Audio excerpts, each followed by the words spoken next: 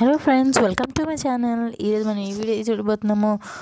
మీకు already title చూసి తెలిసిపోయి ఉంటుంది. మనం మ్యాక్రోని ఎలా చేయాలో చూద్దాం. మ్యాక్రోని కోసం ముందు మ్యాక్రోని తీసుకుంటున్నాను. ముందుగా వాటర్ బాయిల్ చేసుకోవాలి. వాటర్లో నేను ఆల్రెడీ సాల్ట్ వేసేసాను. బాయిల్ అవుతుండగా తర్వాత మ్యాక్రోని వేసేయండి. మీకు ఎంత కావాలో అంత వేసేసుకోండి.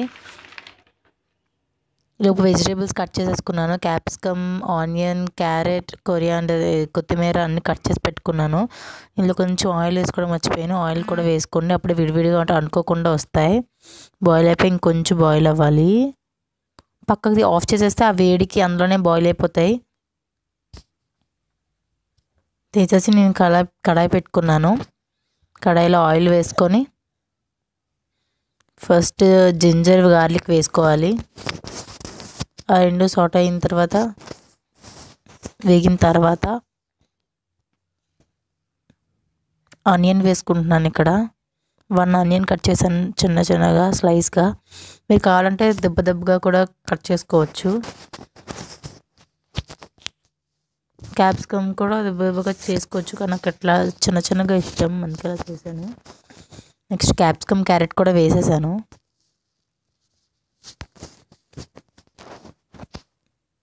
నెక్స్ట్ సోయా సాస్ కొంచెం వేసుకుందాం. కొంచెం వేసుకోండి, డార్క్ సోయా సాస్ అయితే. వెనిగర్ కూడా కొద్దిగా వేస్తున్నాను, కొద్దిగా. క్యాప్సికమ్, క్యారెట్ మగ్గాలి.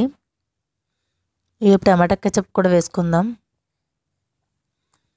ఒక 2 to 3 స్పూన్స్ వరకు వేసుకోవాలి. నెక్స్ట్ వచ్చి రెడ్ చిల్లీ సాస్ వేస్తున్నాను ఇక్కడ నేను. మీ స్పైస్ బట్టి, మీ స్పైస్ ఎక్కువ తినే వాళ్ళైతే కొంచెం ఎక్కువ వేసుకోండి. నాకు స్పైస్ ఇష్టమేనండి, స్పైసీ తింటాను. బాగా కలుపుకోవాలి. మీకు కావాలంటే గ్రీన్ చిల్లీ సాస్ వేసుకోవచ్చు, కానీ ఇక్కడ రెడ్ చిల్లీ సాసే వేసుకున్నాను నేను.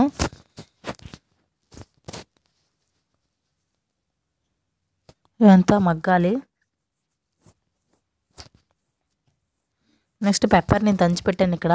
ఆ పెప్పర్ని కూడా వేసేసుకుంటున్నాను. చూడొచ్చు, పెప్పర్ వేసాను. మిరియాల పొడి అంటారు కదా,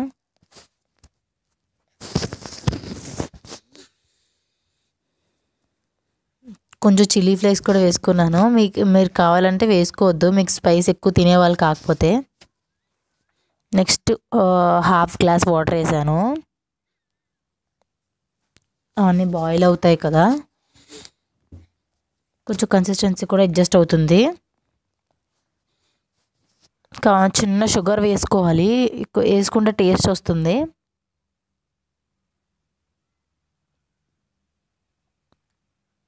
బాగా మరుగుతుంది కదా, మనం మూత పెట్టేద్దాం.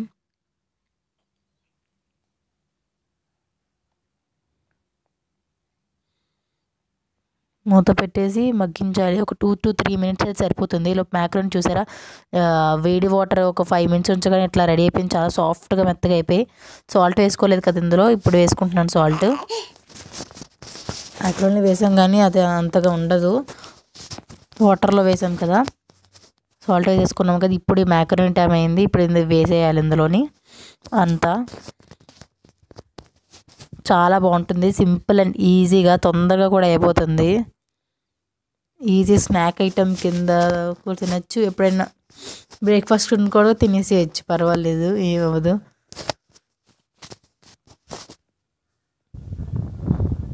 చాలా టేస్టీగా వచ్చింది. చూడచ్చు ఎలా ఉందో.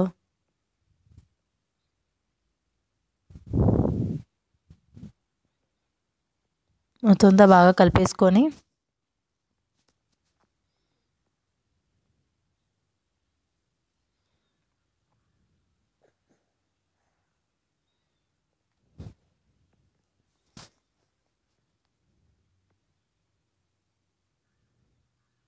కొత్తిమీర వేసుకుందాం లాస్ట్లో. కొత్తిమీర వేసి కలిపేసుకుంటే రెడీ, మన వేడి వేడి మ్యాక్రోని రెడీ అయిపోయింది.